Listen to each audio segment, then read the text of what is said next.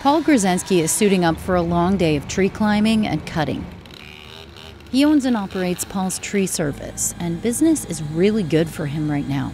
You get into this industry because you care about trees, not because you want to cut down every single tree in neighborhoods, but unfortunately that's kind of what we're doing now. As Grzenski wields a chainsaw, homeowner Chet Williams takes one last look at the 3 spruce trees that he's known for much of his life. He bought this house in Spenard more than 40 years ago. We had friends from Europe come over, and they were just kind of amazed, and they said, "You have so many trees," and I thought, I never really thought about it. They're part of the neighborhood, and it's a shame.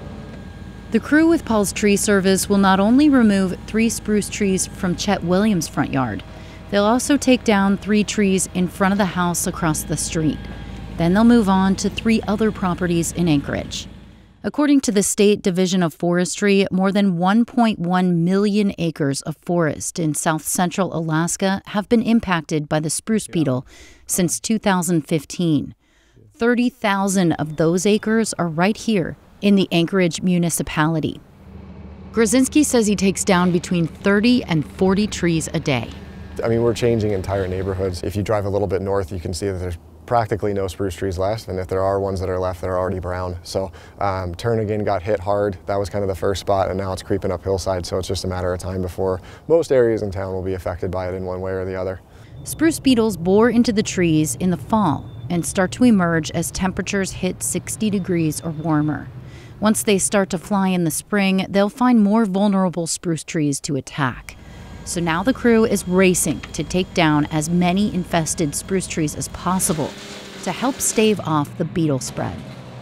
Even though Paul Grzenski has about a half dozen other tree service companies to compete with, he says there's plenty of business to go around. At this point in time, it's fighting a losing battle, to be honest, just because the volume of trees out there kind of supersedes any amount that the tree services can keep up with. Even with everybody just cutting spruce trees, it's impossible to get all of them before May. So we'll do it throughout the summer, but it's just one of those things that we just try to do as much as we can, especially before May.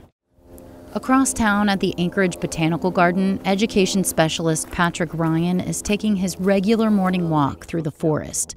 It's not just signs of spring he's looking for. There's also evidence that the spruce beetle has been hard at work here. Right here is one of the boreholes from the beetles. They're all over here. Ryan brings along some of his teaching aids, including a little jar of frass. It's the sawdust left behind after the spruce beetle bores into a tree. He says it's a telltale sign of infestation. And actually the perception, I think, is that all the trees are going to die, all the spruce trees are going to die, and that's not really true. And of course the beetle thing is cyclical. Ryan is excited to find a small group of spruce saplings during his walk. He'll leave these trees here for now, but he may come back later in the season to dig them up, repot them, and in a few years, replant them in places along the walkways where other older white spruce trees succumbed to the spruce beetle. By the time that we notice that they're not in good shape, that one's got to go. But as we see, there's hope, there's life.